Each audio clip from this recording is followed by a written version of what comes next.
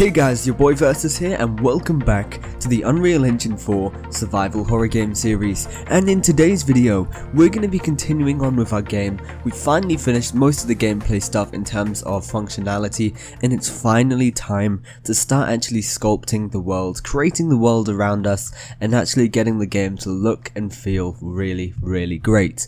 Anyway, so having said that, what we're going to be doing is we're going to start to work on the level for our game.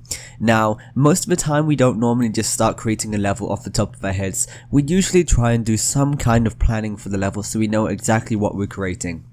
So what I'm going to be doing today is not necessarily how to use the engine, but how to create like a very basic level plan. A level plan that we can then begin to use to transition and turn it into a real game, you know, bring it into the engine. So the first half of the video, I'm just going to be creating a very basic level plan for the, for one section of the level, and then I'm going to start sculpting it using the terrain editor to bring it to life. So what we're going to be doing is we're going to be using Photoshop. Now, we don't necessarily need to use Photoshop to do a level plan. We can use anything else. For example, you could use GIMP, or you can use the poor man's version of Photoshop, which is paint.net, or anything that you really want. Or even if you wanted to, you could just go ahead and draw it down on a piece of pen and paper. So what I'm going to do real quick is I'm going to create a new document. Now, once I've done that, we can actually start creating our level plan. So, before I do actually go and start creating this level plan, I'm just going to let you know that my level, we're just going to have one level for this simple little game, and it's just going to be like this sort of like haunted mansion sort of thing for courtyard, and you're going to be able to pick up various things along the way, and you're also going to have various jump scares and a few other bits and bobs. So we need to put all of that into our level plan itself. So what I'm going to do right now is I'm going to start working on the level plan for the courtyard, the outside area. And this outside area is just going to be like some paths that you go through, some trees, you go around a lake, and you have to pick up a few things on the way to get into some doors, like keys and such. So the player actually has to do something, and it's not just walk and move around like a lot of games are at the moment. So what I'm going to do then is I'm going to try and get this down on paper. For whatever reason, I find that I work best when I actually have a darker background. And I'm just going to go ahead and use a white pen. You don't have to do this, it's entirely up to you, it's all down to personal preference really. So what I'm going to do is I'm going to just try and start jotting down. So I'm going to start off with like having a little lake in my scene here. I'm not going to try and colour anything in for now because it's really not that important. And I'm also going to try and jot down the paths. So I'm going to have like a little spawn area on the left hand side of the map over here. So I'm just going to mark that with a little X. Once we've done that, I'm just going to have some basic little movement for the paths going up and down here. Just, around some trees, add a little bit of variation. One thing I do want you guys to keep in mind is that players never want to be walking in a straight line. So try and give them a little bit of movement, even if that's bending around corners and stuff like that. Don't put them in a straight line. Anyway, so I'm going to have the player, have some paths that go around the lake. If they wanted to, they can go through it, over it, whatever you want to. But I'm just going to leave the paths like here, like this for now. And I'm also going to have some paths just going up to the courtyard as well. And I'm just going to leave the doors for that courtyard just here. So that's going to be the walls. And now I need to put a few things along the way. For example, I'm going to need to put some keys to actually get into the building. So for that, I might, want to put like a little shed over here, that they have to go through to get that. And then I'd mark that down with a key and everything like that. So So I'm just going to put a little bit of text in here, shed with key. I'm going to make that a little bit smaller. We don't want it to be all over the place. So there we are. Let's chuck that in there. I'm going to rotate that, very simple.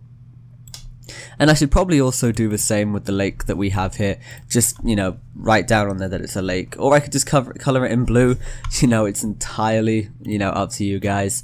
At the end of the day, other people don't have to actually understand your plans, if you're working with yourself. However, if you want to get feedback or you want to, look at working in a team in the future, you've got to try and simplify your plan as much as possible so that we can actually start, passing it on to the other level designers, getting them to understand it, passing it on to, 3D environmental artists that, you know, want to know what's in the level so they know what to make. So it is good to, you know, have it nice and easy to understand. And we're also going to have a bunch of trees along the way, so I'm just going to get some like little brown dots for that. Not brown, green, because trees are green, usually they are anyway. So I'm going to get some little green tree dots, so I'm just going to go plop plop plop in a minute.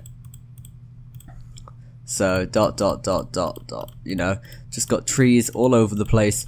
Once we start using the foliage editor inside of Unreal Engine 4, these trees and these like sort of foresty kind of environments will come out really, really great. So, you know, everything's gonna look really, really cool.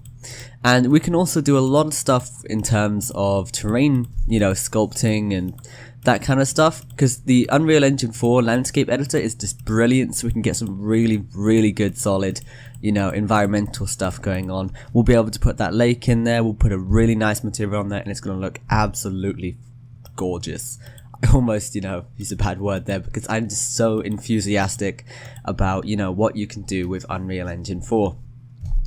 Anyway, so we've got the basics for our courtyard here. We've got a shed with a key and stuff. The shed we can do later. We can even model it, or we can make it with BSP. But I mean, for now, this should be, you know, just about fine for us. I'm going to save this on the document, and we're going to start actually creating that terrain inside of Unreal Engine 4 now. So I'm going to go ahead and save it. If you want to, I'm going to try and put the link in the description for this little level plan, just so you can follow along. Keep in mind, it is going to be changing as we progress through the levels, you know, development. So as I actually start to develop it, I may add in things like jump scares and stuff like that. I don't want to put too much information on there right now, as it's all up in the air. It could change at any time, and I just want you to have an easy place to follow along and start from. So I'm just going to save this in my document called, on my desktop called level plan at the moment. And I'm going to go ahead and save that, and let's close it out. So now that I've done that, I'm going to create a brand new level. Now, if you wanted to, you could use the default one, you could use the empty level, or the VR basic. Now, I'm not really going to do anything in terms of VR for this game, and I don't actually have a VR anymore. I did have one, but I mean, I had the HTC Vive, which there was just too many cables. It was just brilliant experience. So anyway, so I'm going to use the default level just because it has like lighting set up, it's got the sky set up and all of that cool stuff, and we can just play around with some of the settings from there so that we can actually, you know, turn it into like a nighttime scene, add a little bit of atmosphere, add a little bit of spook, and so on. So now that we've got this, let's go ahead and start off by adding in a brand new terrain. So the first thing I'm going to do is go over to the landscape editor, and as soon as we do that, you can see we've got a little preview as to how big our landscape is going to be. Now, to me, this seems a little bit big for what I want, so I'm just going to go ahead and go down to size, where it says scale 100 by 100 by 100, and I'm just going to change that to something like 60 by 60 by 60. And that'll just make it basically a little bit smaller, because landscapes do actually use a lot of performance on the computer, so you don't want to have any unnecessary, you know, terrain in there if you really, really don't need to. So it still looks a bit big, so I'm just going to change this to 50 by 50 by 50. There we are, and I might also change the number of components to something like 6 by 6. There we are, and it's not too big now. So once I've done that, I'm going to go ahead and create this landscape. So to do that, I'm just going to go ahead and hit create, and we've got our landscape in the scene. And if I was to go ahead and press play, we would spawn underneath the ground. The reason for that being is simply that, you know, our player start is under the ground there. If we lift it up, press play, we can now walk around in our level, and it's really, really starting to shape and look like a game for us now. So what we need to do is actually start sculpting the level. So for now, I'm not going to do too much as we're dragging on into the video a little bit, and I'm just going to chuck pretty much a massive lake slap bang in the middle of this. So I'm just going to go ahead and do that, and I'm going to do that by holding down Control click, and not Control click, sorry. So Control click. Okay, no, it's not. So what I need to do is I actually need to change this to erosion, so that it will actually go into the ground instead of brush, because that adds it. So I'm going to go ahead and do that. Control click. and you can see it's actually forming that sort of lake now, and it actually looks kind of realistic in the way that water would erode into the ground. So I'm just going to Control Z that just to get rid of it. We're going to start over again, and this time I'm actually going to adjust the brush size to make it a little bit smaller.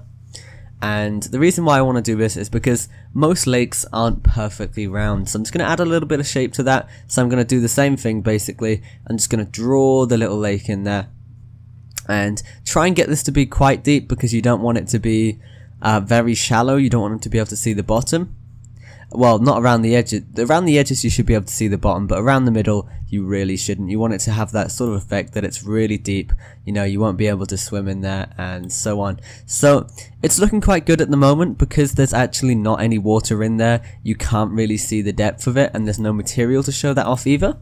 So if I press play and I jump out of this, you can see that there is a bit of depth in there for our water. It's not the biggest of lakes, but I mean, it'll do for now. So one thing I want you guys to do and get into the habit of is just making sure that you build your lighting whenever you make any changes to your game, so you can see how it looks, especially when you're doing terrain, because shadows can do a lot to how you perceive things. So it's good to see the terrain, exactly how the player is going to see it. So I'm just going to quickly let this run, let it build up the build the lighting. There is a lot of information that it needs to process, so it may take a minute or two. But anyway, that is pretty much everything that I wanted to go over in this tutorial anyway.